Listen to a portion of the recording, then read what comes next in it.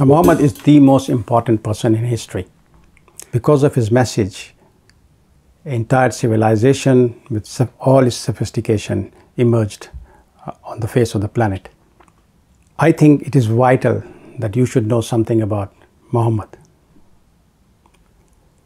And it is not just that you should know something about Muhammad the Prophet, as Muslims promote him, but you should know something about Muhammad the man, the person who in 7th century Arabia struggled so hard to bring a warring community together, to unite them, transform the unjust social customs of the society into just traditions, and who laid the foundations of perhaps one of the greatest civilizations of history.